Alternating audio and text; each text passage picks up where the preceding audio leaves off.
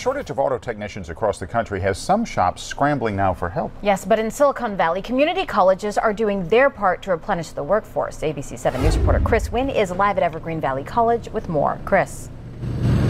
Hi, Alma. Earlier today, the college unveiled its $13 million state-of-the-art automotive technology center. It is brand new, and as more of these mechanic jobs become technical, educators say more students should look at it as a career.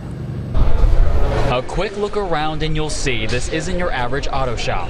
It's really difficult to get a new generation to get interested in this industry. It's kind of got a stigma about it, a nuts and bolts type of industry. But educators at Evergreen Valley College are trying to change that. Today, students and community members gathered for the grand opening of the school's Automotive Technology Center. As things have changed, cars don't really break the way they used to anymore. You don't do a lot of greasy work anymore. It's either maintenance or it's diagnostic work. At a cost of $13 million approved by taxpayers, the 25,000 square foot facility has been designed with student success in mind. 20 lab spaces along with the latest equipment to help train students for jobs in the electric car industry. It's fun to see young people involved in it.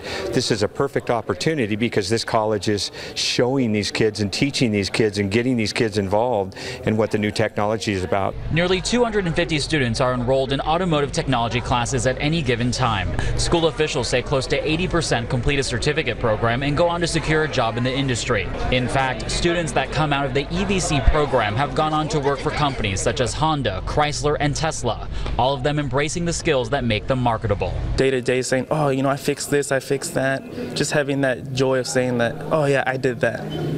So that's what kind of motivates me to keep on going. A profession that in recent years has become much more technical. How to see each component work together and discover new ways how components relate to each other is really interests me and intrigues me to learn more every day.